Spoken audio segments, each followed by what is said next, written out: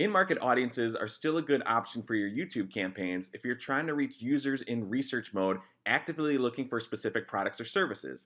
But sometimes you might find out that those in-market audiences are still too broad for your specific business.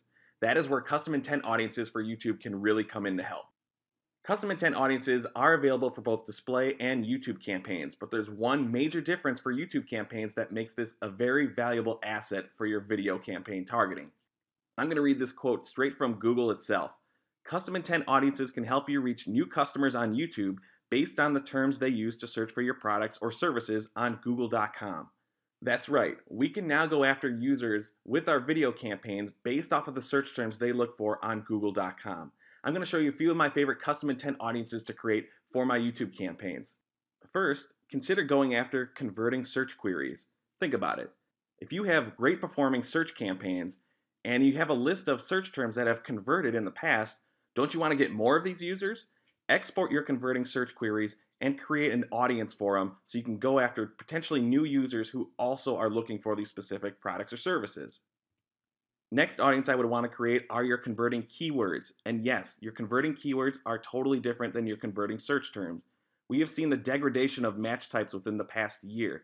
So no, the keyword that you are targeting isn't always necessarily the search term the user typed into Google.com. These two audiences are most likely going to perform completely different, so separate them out and test both of them.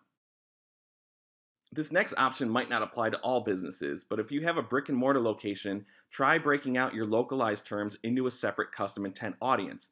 A user who wants to buy something online is going to be totally different than a user who wants to walk in your store and physically see and potentially hold your product. Try breaking out your near me or specific location terms into its own custom intent audience.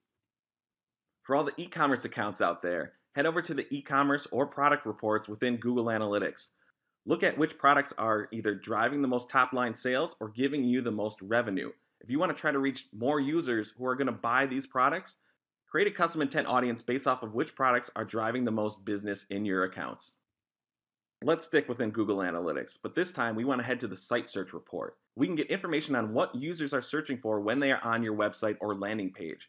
Look at these search terms. These users are actively looking for these specific products at that moment when they are on your website. Look at this example. We see some seasonality in here with ice fishing, ice auger. We need a new car battery in wintertime. So this gives me an option to test a new audience and potentially change my video content to speak to that seasonality and try to get more users during this specific time of year. Now, before you head over to your audience manager and start creating custom intent audiences, there are 3 things you need to keep in mind. First is that Google recommends adding at least 50 keywords for better accuracy. I have personally found this to be the case not necessarily for accuracy, but just to get some sort of decent volume. Second, sensitive keywords serve contextually or may not get served at all. If you work in any industry like medical or you potentially sell controversial products like guns that may not be able to advertise or do remarketing, most likely you're not going to be able to create these custom intent audiences either.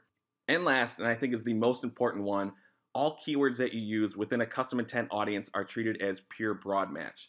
Now I know everyone freaks out when they hear the word broad match, but we should embrace it for these custom intent audiences. If you just add 50 exact match keywords, you're not going to get a lot of volume to really promote your video. Embrace broad match here and try to expand your reach to get a new audience who is interested in buying your products or your services.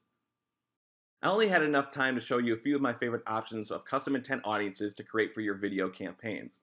There is no right or wrong option here. You have the ability to create any custom audience you want that's going to benefit your account.